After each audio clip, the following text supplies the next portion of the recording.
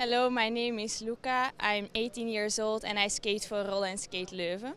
Luca, how did you prepare for the championships here? A lot of trainings and we did some trainings weeks with a national camp. And how does it feel to skate in your home country? I think it's a really nice experience because there are even more people to cheer you on. How is the vibe in the team? Is it working well with Team Belgium? Yes, it's really nice. Everybody is always with each other. We do some games in the evening and everybody is really helpful. And I can imagine that it can be quite a stressful period from time to time. What do you do to relax between two races? I rest a bit on my room, maybe watch a movie, and just maybe in the sofa with everybody, a bit chilling.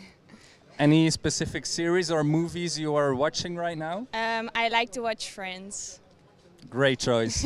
What distances or races are you looking forward to the most? I'm most looking forward to the elimination and the relay. On the track, on the road, or both? Both. Both. Okay. I wish you all the best, Luca, and I hope to see you shine here in Zandvoort. Thank you.